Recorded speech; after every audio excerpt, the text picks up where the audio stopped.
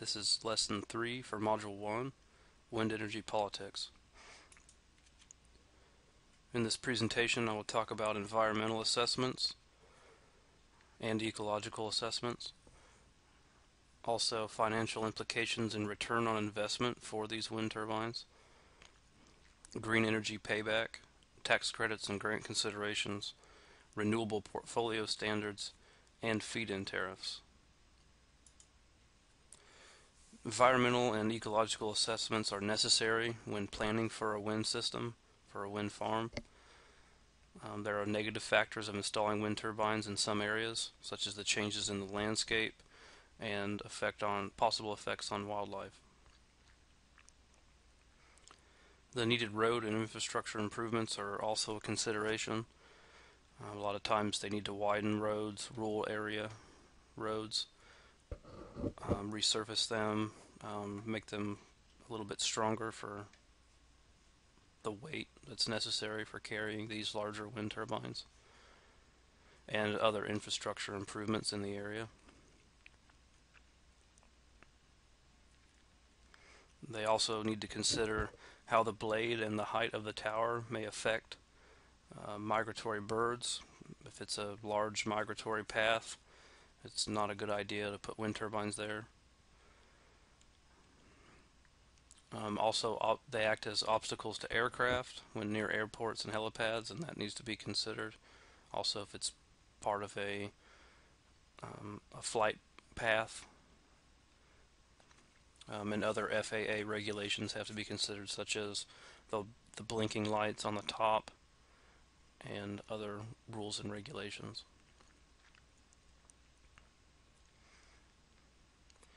Another thing to consider is the noise levels if they're close to residential areas, and also they must take a look at the rural area to see if there are too many buildings and residential areas within it. If it's too densely populated, they can't obviously put a wind turbine wind turbines in, because they will be too close to residential property and structures. They must be a certain distance away from them for safety.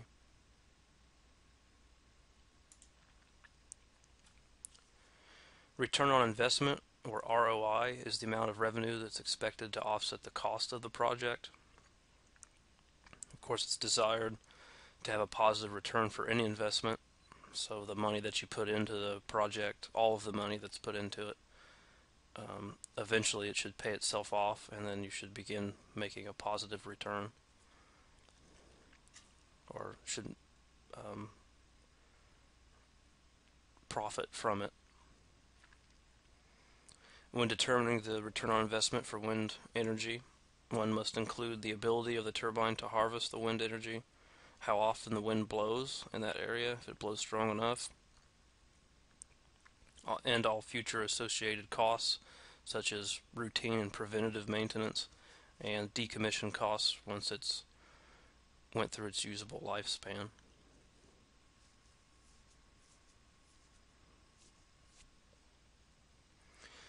Governments encourage wind turbine installations by lowering the costs of initial planning and ensuring that installation costs will remain low, and that adds to the return on investment.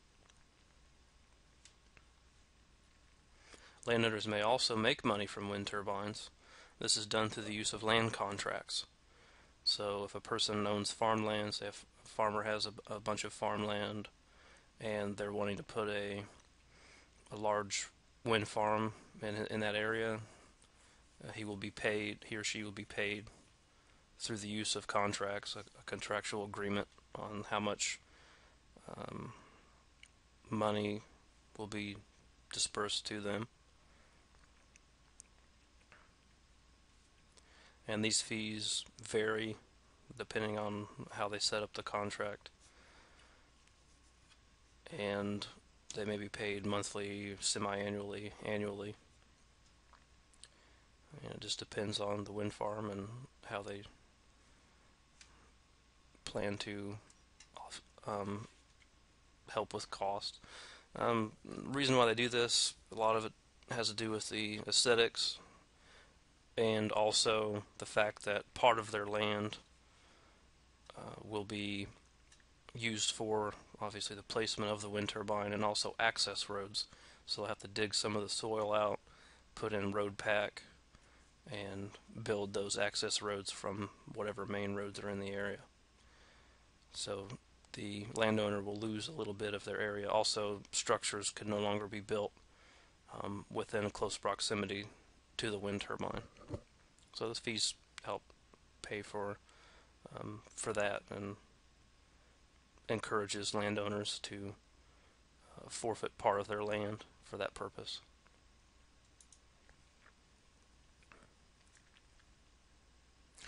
Also on that, I should say that once they do the decommission, most of the time with large wind farms, or really, as far as I know, all the time, when they decommission them, they dismantle the pieces and clear out everything and try to return the landowner's soil back to the way it was originally. They remove all the rock and dig down as deep as they can and then recover it with topsoil.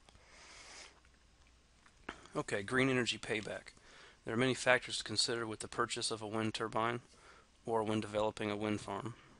And this is also somewhat true with even a small residential grid system. And they are discussed here in this table. On the left, we have the associated cost factors. This is going to be money that needs to be paid in order to get the project completed. This would include inspections, data gathering equipment such as aviary equipment to record or monitor wildlife in the area. Also the installation of the rotor, which requires cranes. Also with the tower would require cranes and crane operators. Maintenance costs, the site preparation, smoothing the land out, digging the holes for the foundation for the pad. Also permits and environmental studies, also shipment, various inspections for before startup, and also for larger wind farms, the transformers, distribution lines, and poles, and all of the substations. That's a large cost. Some income factors that need to be considered. Depreciation for tax purposes, and I'll talk about that later, a little later on. Also grants or tax credits, and how much electrical power will be produced in a certain amount of time, and how much will the wind turbine aid the grid. So just basic considerations that are associated with it, with the amount of income. Also renewable energy credits, which I'll get to. Another thing, turbine efficiency and the blade size.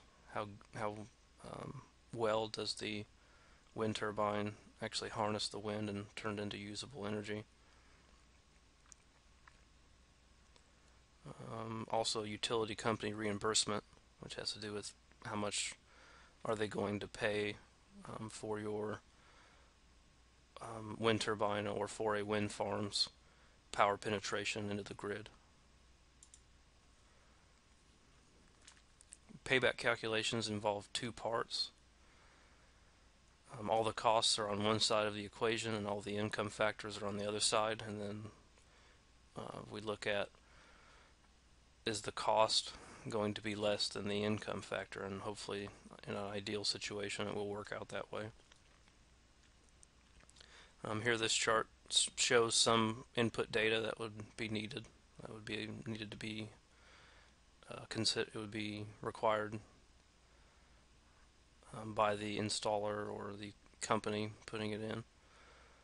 Look at the estimated cost per kilowatt hour. So they look at the energy as a function of wind speed and turbine lifetime. So basically, how much power can be created by the wind speed, the ideal wind speeds, and how long will it last, and overall, considering those two factors right here, the wind speed and lifetime, how much power and how much energy and how much will that save. And they reference that to the electrical costs at the time and also